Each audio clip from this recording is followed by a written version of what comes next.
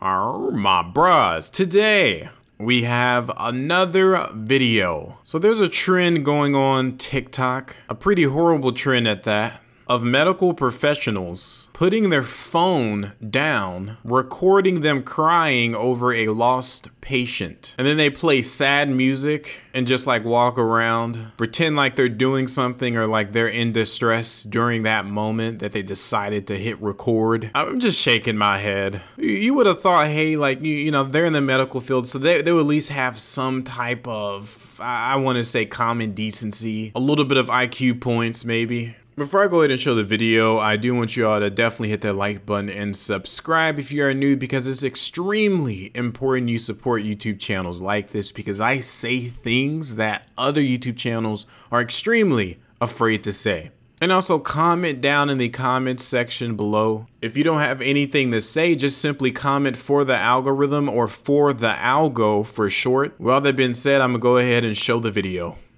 This nurse has just lost a patient. Overwhelmed with emotion, she leans against the wall. Then she removes her mask and tries to shake it off. She still has 5 hours left in her shift.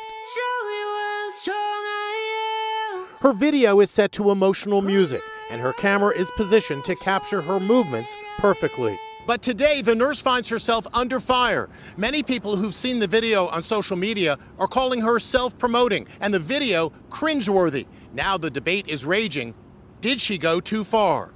I had a lot of people die on my watch during the pandemic, and this type of performative garbage makes me furious, says one healthcare worker. Let me set up the camera so I can cry, goes another edgy remark. It seems to be part of a growing trend. TikTok is filled with healthcare workers posting their anguish after a patient dies. This nurse sits on the floor lamenting the death of her patient. This healthcare worker is in the hospital parking garage, overcome by grief. Some comments are supportive. I'm sure it's hard to lose a patient. Sometimes you just want to feel seen. At the height of the pandemic, America fell in love with hero healthcare workers and their videos showing how they stayed. Here we go again. Another artard.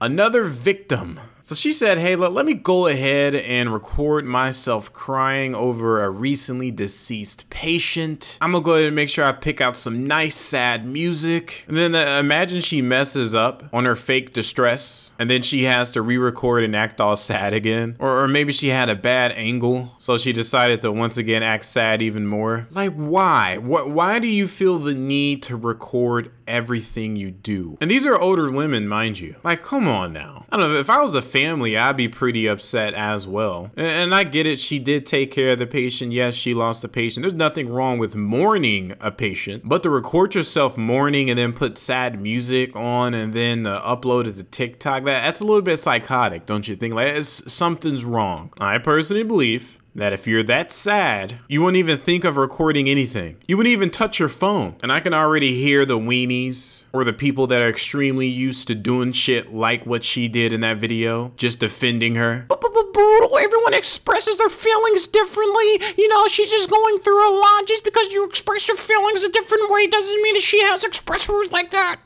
Shut the fuck up. If a patient passes away, you shouldn't be recording your reaction. That's disrespectful. Why do people act like it's rocket science? Someone passes, you don't grab your phone. You don't post it publicly. I know medical professionals that have actually lost patients, and they never thought of making a TikTok or posting it on their Instagram story or Facebook. It's only nowadays people feel the need of some type of validation or reassurance. And these are adults, and they're raising the next generation, and they themselves are retarded. So we have retards raising retards, idiots raising idiots. Brain cells are missing on a consistent basis. Every time I log on TikTok, I see something worse than the last. It's like people are having a competition on who can like do the dumbest shit ever. I hope she gets fired, honestly. Like, come on, bro. So the people that really don't agree with what I'm saying, imagine if that was your relative that died and, you know, that was a nurse taking care of your relative. And then you scroll on TikTok and you see her making a TikTok video of her being sad, and she puts sad ass music and she's walking all slow and shit about your relative dying or someone close to you dying. I just need people to have common sense, man. Like that's really all I want for the world. I'm not saying you have to be a genius. I just want simple etiquette. There needs to be some some type of moral values with people, because it seems nowadays that there's just none. But other than that, let me know what you think down in the comment section below. This has been episode of Things Are Brutal, bringing you all another video. Definitely hit the like and subscribe if you're new. Peace.